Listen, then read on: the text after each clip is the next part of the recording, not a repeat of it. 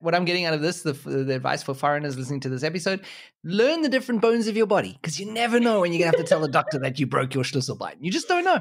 Genau, yes.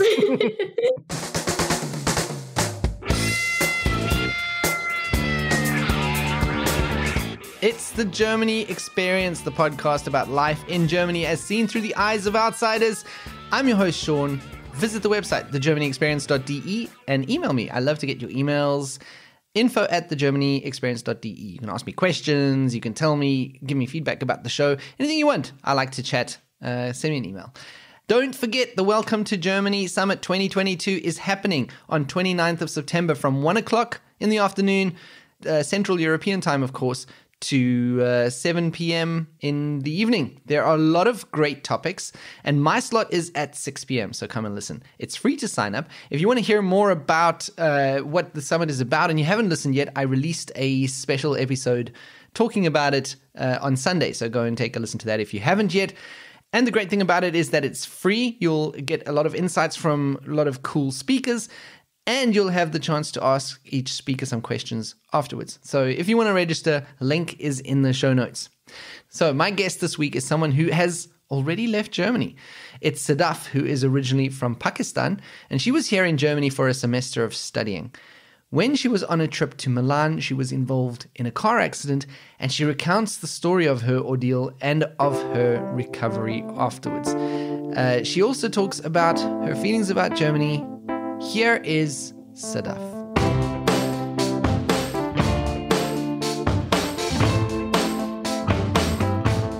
Sadaf, thank you so much for coming on the podcast. Thank you so much for having me, Sean. I'm very happy to be here. Yes, and I'm looking forward to our chat. I think we've been in touch. How did we get in touch again? I think you mailed me, if I'm remembering correctly. Yes, that is correct. I reached out to you because I found your podcast on a few articles, actually. I was doing some research about expats in Germany and what's the best podcast to listen to. And yours came on the very top on a couple of articles. This is you could have told me this before, Sadaf. This is very I like to hear this kind of stuff. Where was that in the prep call? Yeah, like that's actually how I found you. And I was so intrigued because I also heard some of your interviews and I really liked it. And I thought, why not? I should definitely reach out to Sean. He sounds very interesting. Oh, well, I'm very glad you did, because you have got a very interesting story from what I've already heard, from what you told me in the emails, and we've had a discussion as well. I know that your story is very interesting. But before we get into all of that, tell me your background, a bit about who you are and where you're from. So I was born and raised in Karachi, which is the financial hub of Pakistan. I was there until 2019, and then in 2019, I moved to Canada to pursue my further education. And I'm currently reading political science and history at Memorial University of Newfoundland. So in Canada, I live in St. John's, which is the capital of Newfoundland, which is the most eastern part of Canada. And I also, mostly I've lived in Toronto because my sister lives there and I visit her during holidays and during unforeseen circumstances like a global pandemic. So I've been in Toronto as well. And then I managed to make my way to Berlin through my university, actually, because I wanted to go to a foreign exchange semester. And Germany just happened to be the perfect place to do that. And that's how I managed to make it to Berlin. Wow. So you're here temporarily, I guess. Like, how long is that going to last? That's right. So I've been living here for half a year, and now it is coming to an end. Okay, so I guess you're in Germany specifically because of the studies. Was there anything else that drew you to Germany other than the studying? Yes, I have various reasons why I picked Germany. So firstly, I'm very fond of German history. I started reading German history when I was 17, and it just intrigued me very much because I I read about the 17th century, the German unification, all of the Prussian history.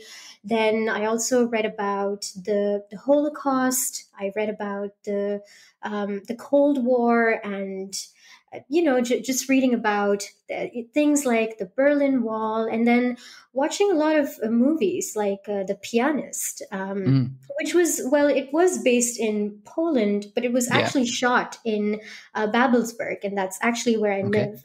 Really? So that's also what really intrigued me to Germany. And then another reason for me was the German architecture.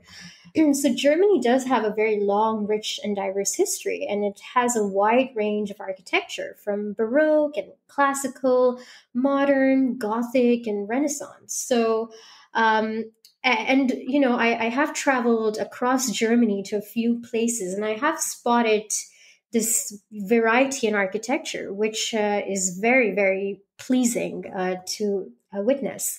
Yeah. In fact, today only I visited the Charlottenburg Palace, and my God, that is a beautiful, beautiful place. So Okay. yeah, and for me, it was also the language, since German is the most widely spoken native language in Europe.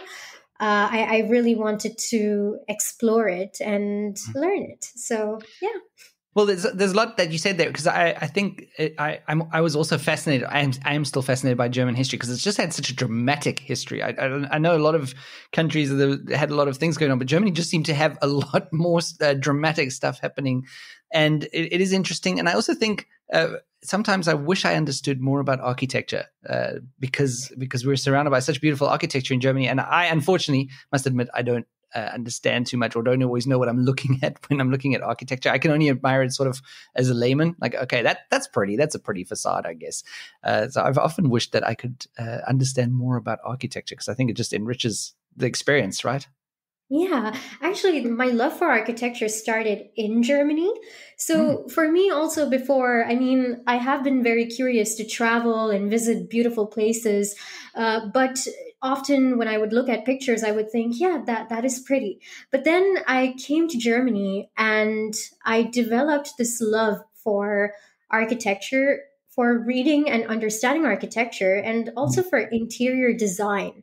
Like, I Okay. just have this thing for visiting places and then just trying to understand, okay, where is this, architectural piece from? Why was this building created? What's the history behind it? What's the just the designing technique? And Mm. I also try to take inspiration because I would love to apply that in my own apartment. So yeah, like, thank you, Germany, for that. Very cool. The other thing that we haven't mentioned yet is that you're also a singer. Yeah, so I've been singing all my life. I started singing when I was 6 years old, and I've just always been very passionate about music. I love to dance as well. So I have been singing and I enjoy performing live very much. So I frequently perform live, and I have been performing in Toronto, and I also performed yesterday for the first time in Berlin. So that was really fun. But yeah, and I have been working on some original material. I've been writing some songs because of my trip in Germany so far. I've been feeling so inspired. So I do have some exciting things coming up. Very cool. The other thing that a lot of foreigners like about Germany is it offers them a chance to travel. Have you had a chance to do any traveling around of your own? Yes, I actually visited 5 or 6 countries by coming here. Mm. And I think this summer alone, I went to 6 countries. Wow. I've been to the Czech Republic. I went to Prague, and Mhm. it was so beautiful. I love Prague. It's like a Yes. Baroque fairy tale. Yeah. So much architecture. And I've been to Italy. So Italy is my favorite country. I've been there. I went to Sweden and Norway. I've Hmm. also been to Switzerland, and I've been to a little bit of Austria. Wow, that's amazing. Yeah, That's really cool. yeah, it's been a very, very beautiful journey full of ups and downs. Yes, and of course, being a bit of a magnet for drama, I do like to talk about the downs, but not because I like the fact that you went through downs, because obviously I don't. But something that I've discovered on the podcast is always good for the listeners to hear. Like, there are other people that have a rough times adapting to Germany, or go through rough times while they're in Germany. Now, when we first started talking, something you told me about was a story that happened while you were traveling, and this led to quite a lot of difficulties in your life. So maybe you want to just explain what happened. Yeah. So basically, what happened was when I went to Italy, I was visiting Milan with my sister, and Milan happens to be my favorite city. So I went there for 2 days, and the last day I had to fly back to Berlin, and my flight was at 6 in the morning. And my sister was flying back to Toronto, and her flight was on the next day. So we parted our ways at the hotel. And initially that day, we were visiting Lake Como. And it was a very beautiful day. And I just had a lot of fun with my sister. And then I was saying goodbye to her. And I was also very tired. And I just remember wanting to return to Berlin and just sleep all day and relax and get some rest. So I was very much looking forward to that. So basically, what happened was that that night there was a taxi strike going on in Milan. So I was unable to Bad timing, get a cab. Yeah, tell me about it. So I was unable to find a cab to the airport, and I was wanting to take the public transport, but I was also feeling a bit nervous about that because it was I had to leave at 4 in the morning, so I wasn't very sure, whether I should go alone. And I had to take like a few trains to get to the airport.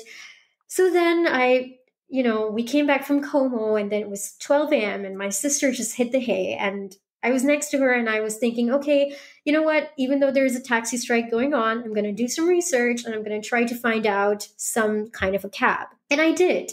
I did find this app, and I booked a cab in advance for 4 a.m. And I was very happy because I am a very organized person. So I just felt very much at peace. Yes, there's a cab coming. And then I decided to get some sleep for 1 hour. I slept, and then I wake up and I'm still very, very exhausted. But I get dressed, and that day I wrote my sister these letters. Like, I wrote her these 2 goodbye letters saying, oh, thank you for visiting me, and I love you so much, and I'll miss you so much, and goodbye.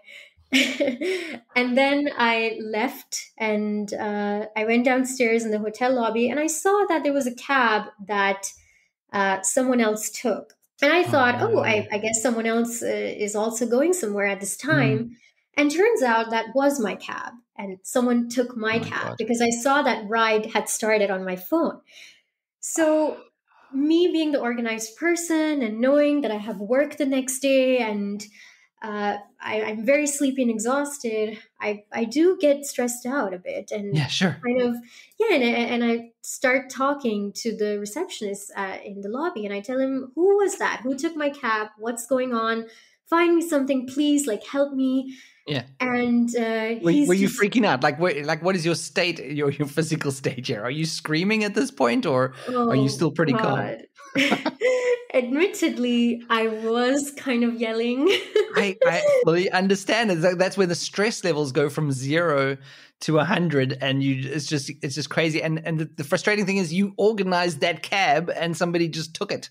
Exactly, and somebody just took it while I was standing right in front of it. Oh God.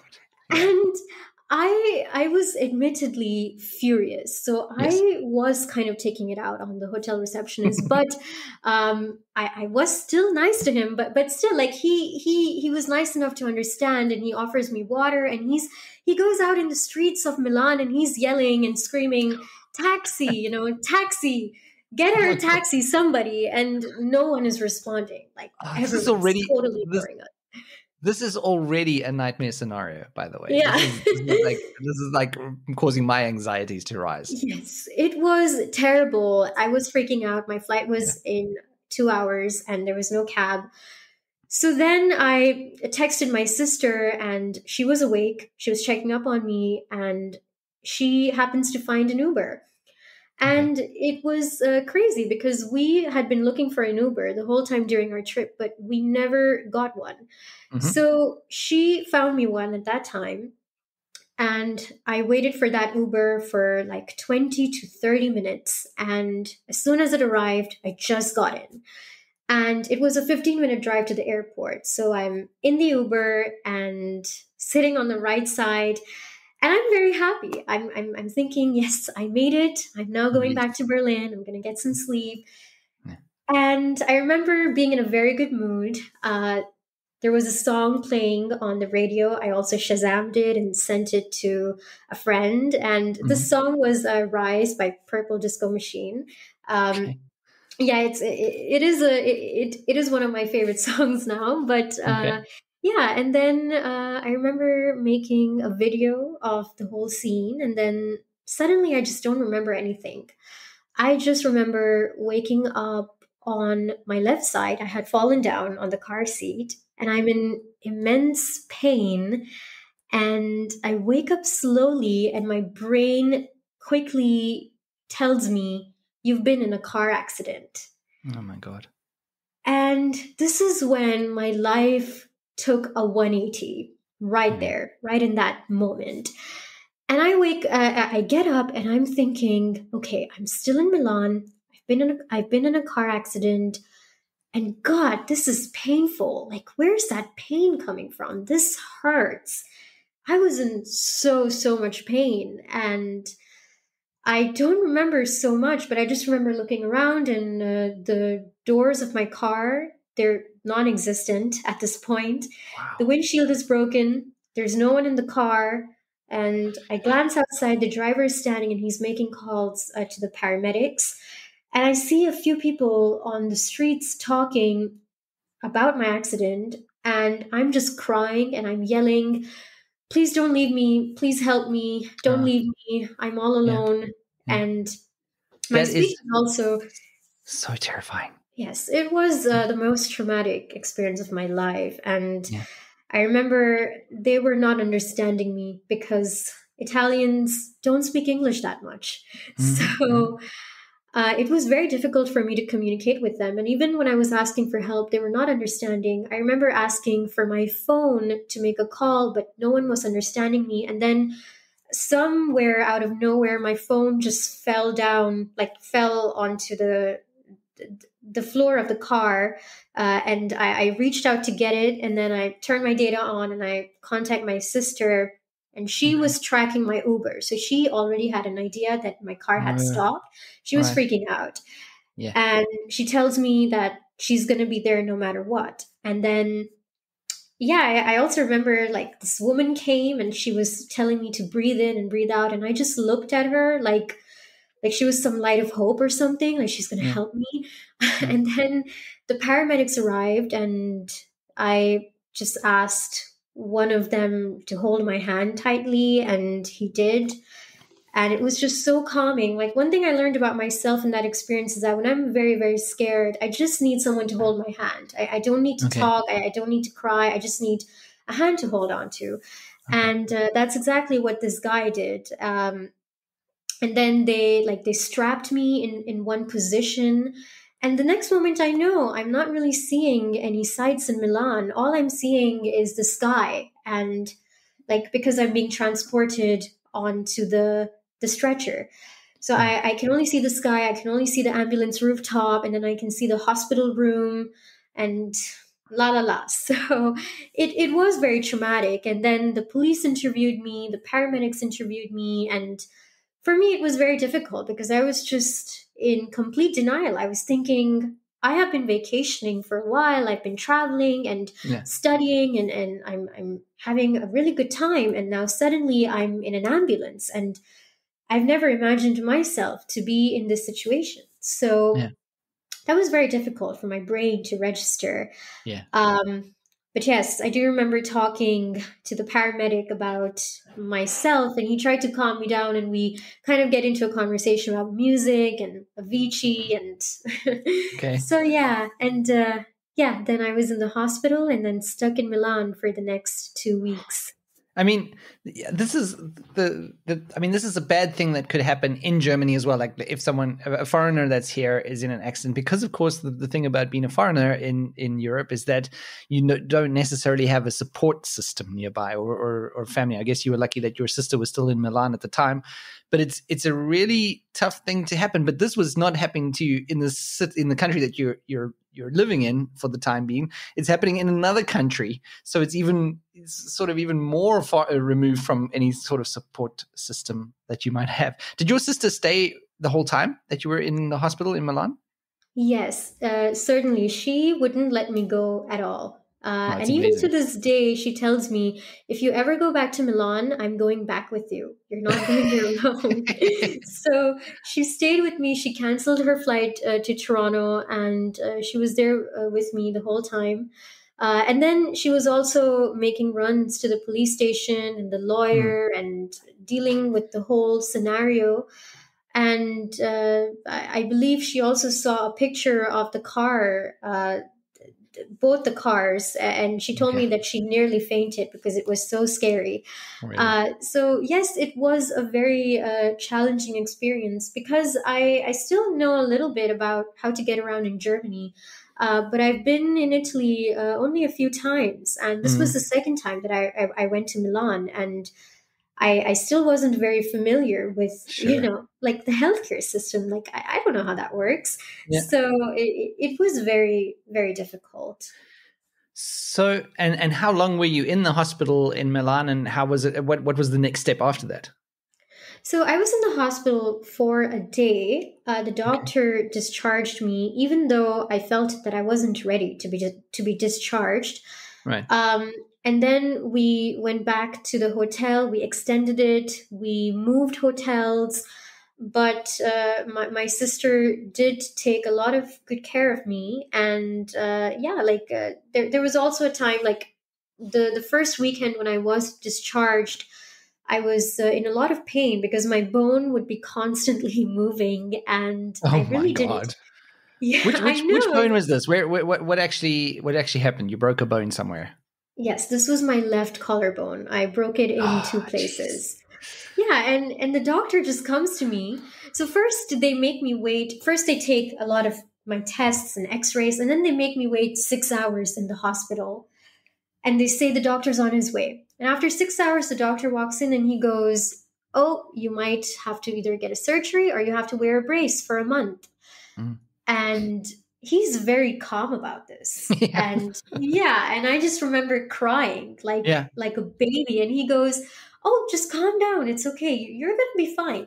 And I tell him, "But I have so many plans for July. What are you talking about? Like, what?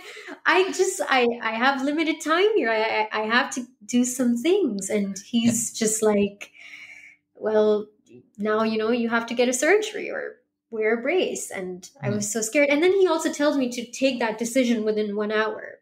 uh Oh my goodness. So yeah, you so have I to had to. literally decide between surgery and wearing a brace. Would the surgery have been in Milan? Yeah, so he actually said that the surgery can be in Milan, or it can also be in Germany. But I would Okay. have preferred for it to be in Milan because I was in no condition to travel. But Right. I did choose the brace because I was not ready for a surgery. Because Mm, he mm. also mentioned that it would have to be two surgeries, one to put these metal plates in my collarbone, and then one to Okay. remove those plates after like 6 months. And Yeah. Yeah. no way in hell am I getting two surgeries. Yeah. So yeah, but yeah, we stayed there for 2 weeks, and then right after that we decided to fly back home to Pakistan. And this happened after 3 years. Like, I didn't visit home ever since I flew out of there, so I Hmm. visited Pakistan. And uh, that was also quite an experience. I was there for 3 weeks, just Okay. recovering and being with my family, and it was great. Yeah. So I guess something good came out of it. How was it okay to fly with the bone like it was?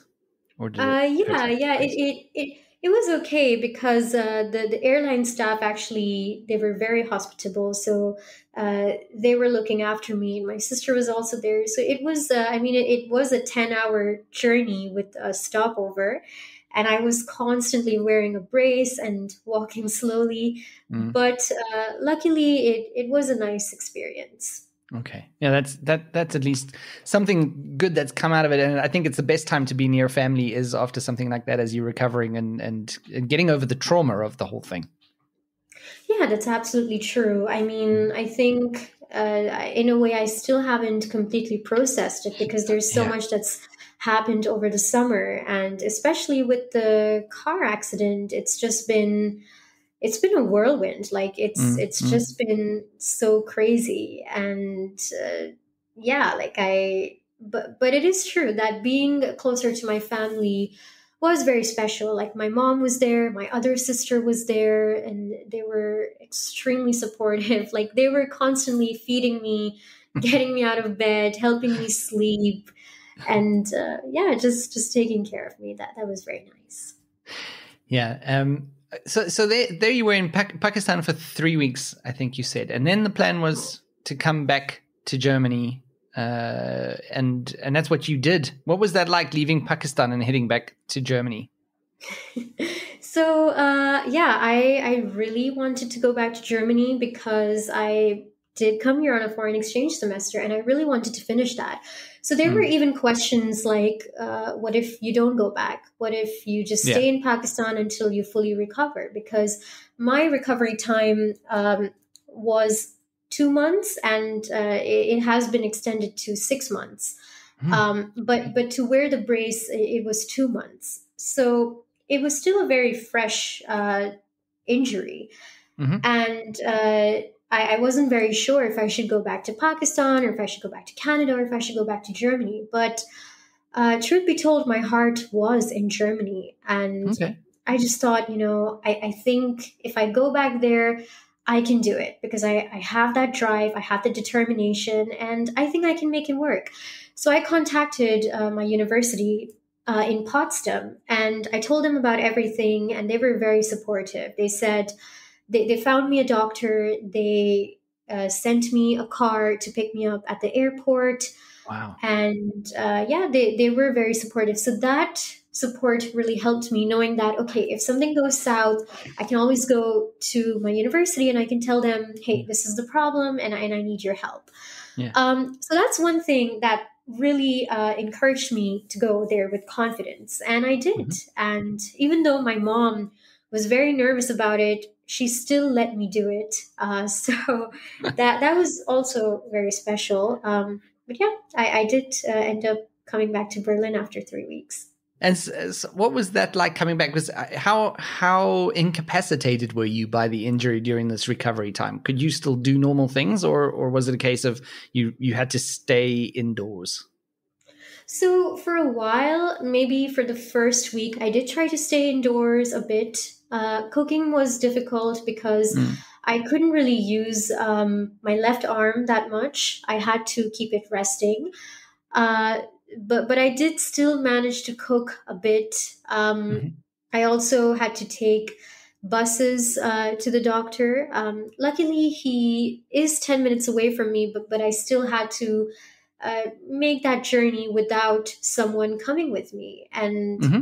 whenever I would get an X-ray over here alone, it did make me very nervous because I was looking at the broken bone, and I would, the first thought that would come in my mind would be, I don't really have anyone next to me right now to share this with. So this is a Yeah. bit Yeah. difficult. But I would Yeah. constantly be texting my family and updating them about that. That was very Uh, nice. But still, yeah. I did manage to do those things alone, and then coming back to my apartment and just thinking, like, yeah, like you have to get by.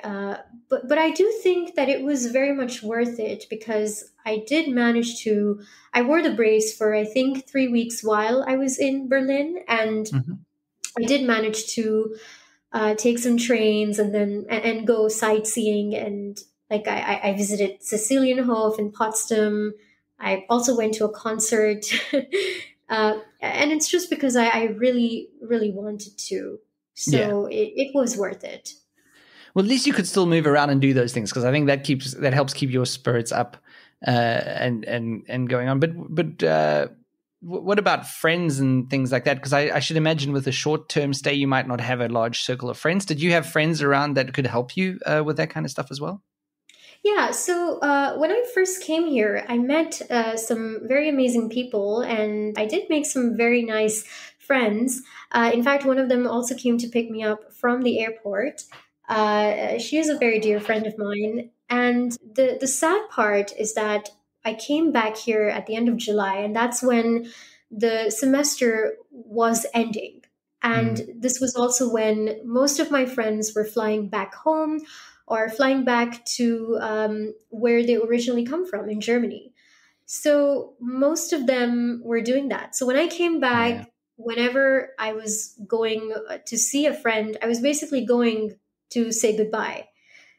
So I met a bunch of people just to say goodbye to them. And that was very sad because I thought I really wanted to do certain things with these people in Yeah. July. In fact, I had a few plans of visiting Perukaville in July with a bunch of friends, and Hmm. that didn't happen. So I was very, very sad about that. So I was also dealing with this feeling of loss after my accident. Just, like coming back and then saying goodbye to friends and then managing things alone. That was hard. Yeah. I mean, you sound like you're a positive person just from talking to you and the little bit that I've spoken to you already. What I can hear is that you kind of have a positive outlook. You're going through this kind of this hard stuff, but you still want to get out. You want to see sights, which I think is all very, it's all very, obviously very good.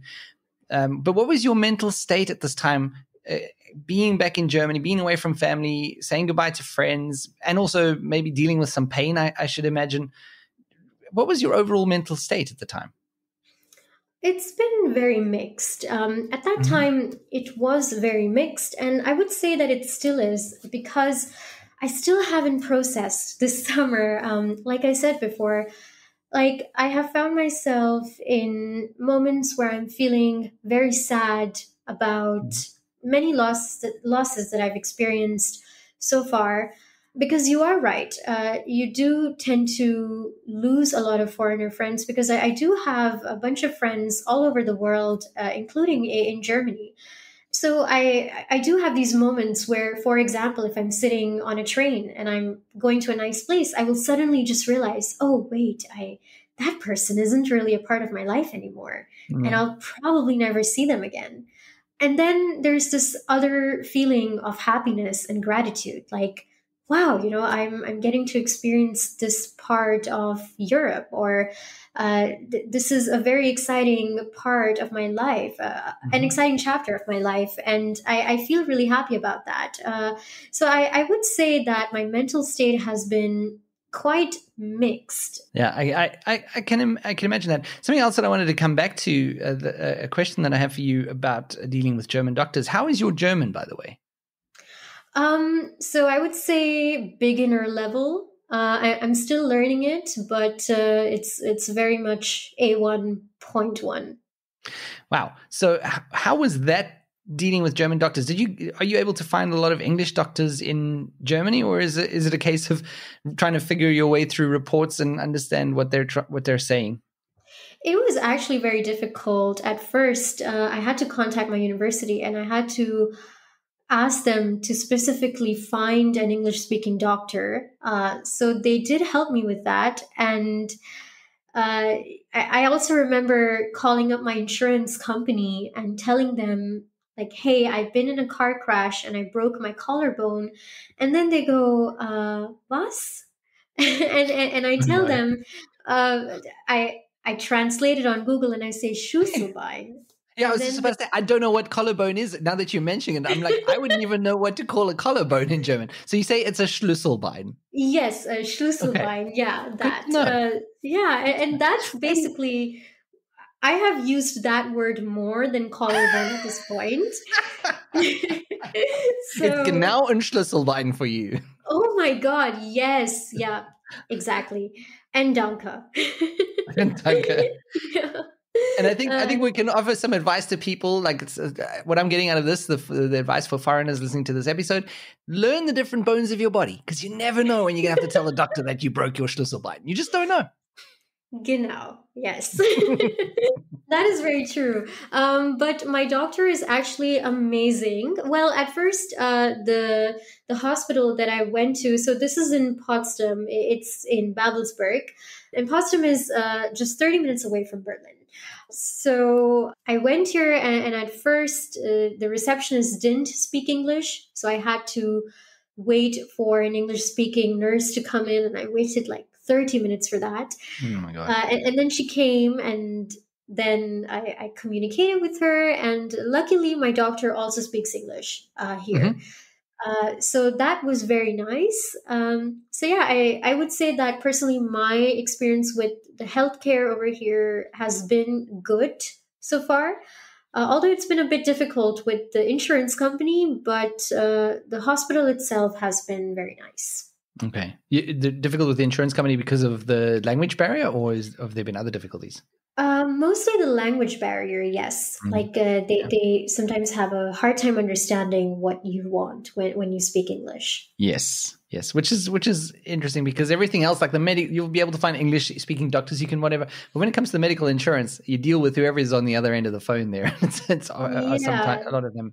I think there are some health insurances that do have specifically English services for people who don't speak German, but generally, you're gonna just probably end up dealing with them in German. So yeah, that's rough. Yeah, it's been like that. Wow, so that is a tough time. So in total, how long have you been in Germany right as of now? So I would say I've been here for 7 months in total. Months. Time is probably coming to an end. I can't remember how long you said you had left. When are you leaving exactly? So I'm actually leaving next week. Next week? Yes, I'm leaving next week. It makes me soon. I know it makes me very sad, but yes, it's happening.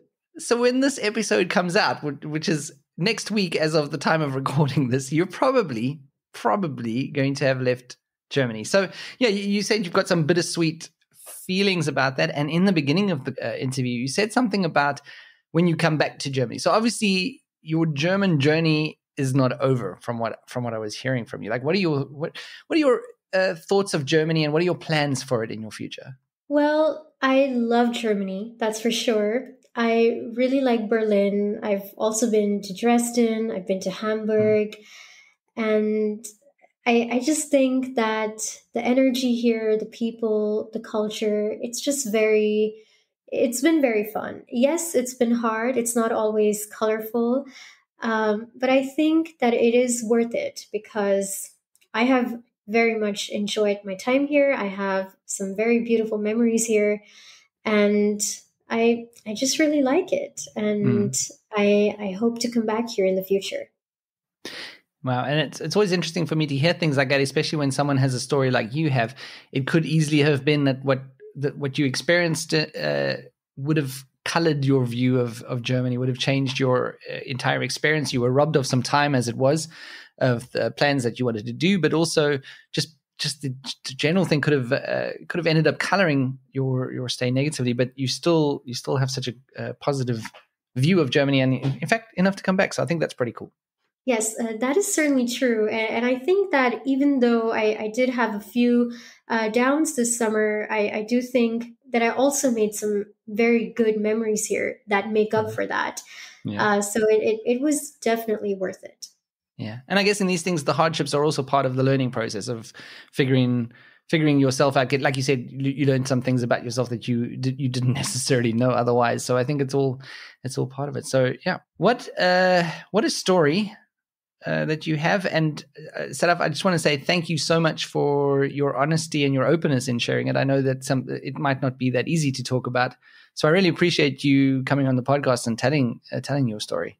Oh, thank you so much for having me on your podcast, Sean. It's been such an honor, and I've had so much fun, and I've had a really nice time chatting with you. So once again, thank you so much. And that's it for this week. Stay tuned next week for another guest, as usual, episode in your feeds every Wednesday. And hey, if you've made it this far, it means you really like the podcast. So I want to tell you something. You can either go and review this podcast on whichever podcast listening app you listen to podcasts on, or you can tell someone about the podcast. Tell a friend. Tell a foreigner. If you know some foreigners that might benefit from the podcast, tell them. Spread the word. Every little bit helps. Thanks for listening. Speak to you again next week. Auf Wiederhören.